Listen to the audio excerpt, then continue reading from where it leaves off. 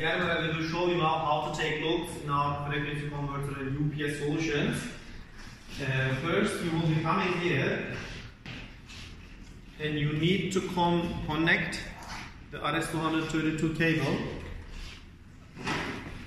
If you have the new laptop, you need the converter and you have to connect it to the USB. And then the cable connection you have to check, and then you have to bring the connection here must be in the power PFC side, means the rectifier side, and you have to change. And then it will be, this is to receive log, and then you need external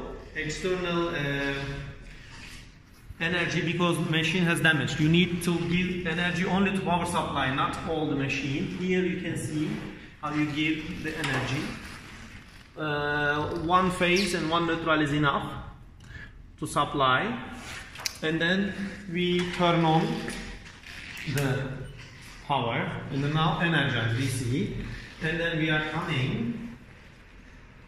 So when you come to the COM port, and then you see USB serial port COM3. When it's COM3, you come, we send you software, and the software we come to the config, and we see it's COM3, it means okay, perfect. And then we come to the software, we say work, and then we choose what is the machine, and then read. Şimdi pause yapalım, değil mi? 2 dakika oldu. And you will receive a bin document. This document you have to zip, or directly you have to send this to our email.